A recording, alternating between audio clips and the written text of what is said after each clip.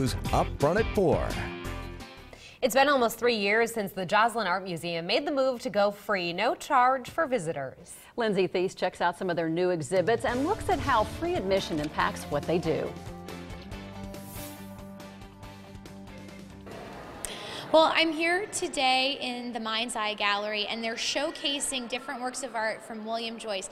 He's been involved in conceptualizing characters for movies like Toy Story and Robots for Disney. He's also written 13 books as part of the Guardians of Childhood series. He's won Emmys, and this is just one of the things that your kids and family can check out this weekend at the Joslyn. Take a look. Beautiful pieces of art, yes. The students at Norris Elementary School are getting a free tour today from docent volunteers at the Joslyn, learning about art at a very early age.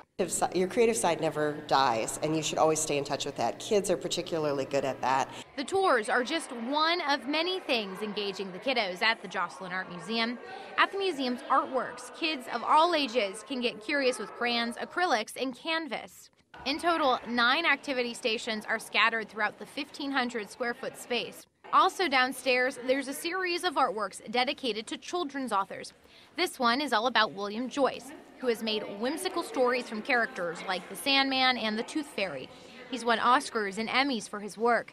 Joyce's own childhood drawings are included in the exhibit too. It's part of the museum's mission to make art accessible no matter what the age or anything else.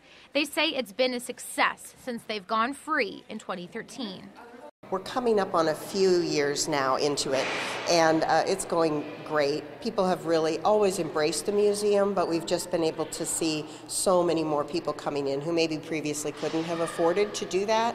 So these are prints that led to the film that Joyce made that won that Academy Award. This weekend they're going to be screening that movie, and there's also going to be a lot of different art making activities for the kids.